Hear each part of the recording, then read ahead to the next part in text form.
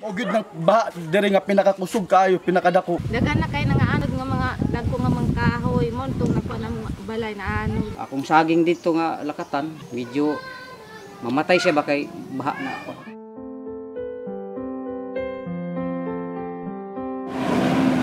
After braving muddy roads, flooded communities, and the gloomy weather, World Vision is now distributing water purification kits that include Procter & Gamble water purifier packets, jerry cans, and a filter cloth.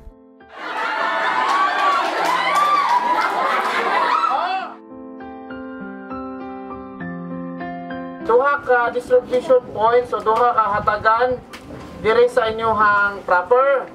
To complement the government's ongoing relief efforts, World Vision gave hygiene kits that had a toothbrush, toothpaste, bath and laundry soaps, and other hygiene essentials. I'd like to thank you for your generosity, your kindness, and prayers.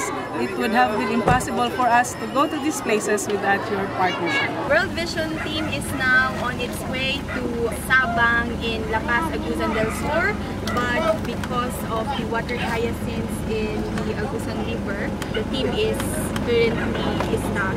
The team is still trying to pass through this river and still be able to bring all these relief items to the affected communities.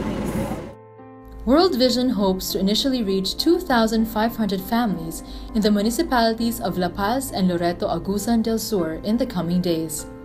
Please continue to have the team in your thoughts and prayers as we continue to reach the most vulnerable children, families, and communities.